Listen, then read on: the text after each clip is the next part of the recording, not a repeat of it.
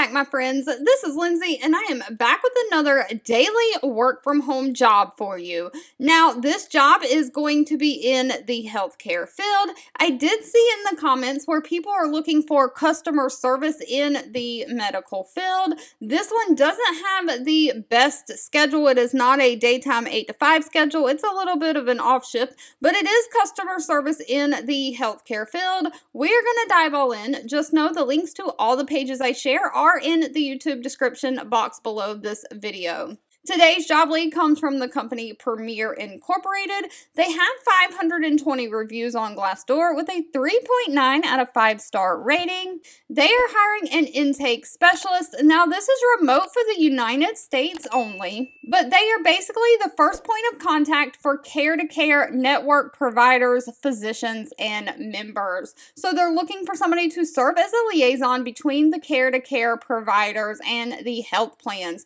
The intake specialist is going to use two types of communication, both inbound phone calls and making outbound phone calls, plus written correspondence. You'll resolve any questions or problems from the providers, imaging centers, and facilities members and those referring positions. The intake specialist also receives inbound phone calls to follow up with existing authorization requests for either in process or processed authorizations. So you might have to be speaking with the insurance companies as well, trying to get authorizations so members can be seen by these referring providers. Now, unfortunately, it's not an 8 to 5 daytime shift. They're looking for someone to work 11:30 a.m. to 8 p.m. Eastern Standard Time shift. If you're outside of the Eastern Standard Time zone, you'll have to convert your hours to this time zone to see if that works for you. Now, if you're on the West Coast, this might actually be a regular daytime shift for you since the West Coast is 3 hours ahead of the Eastern Time zone. They are not requiring any kind of college degree for this position, just a high school diploma or GED. Someone who can be detail-oriented with great phone etiquette,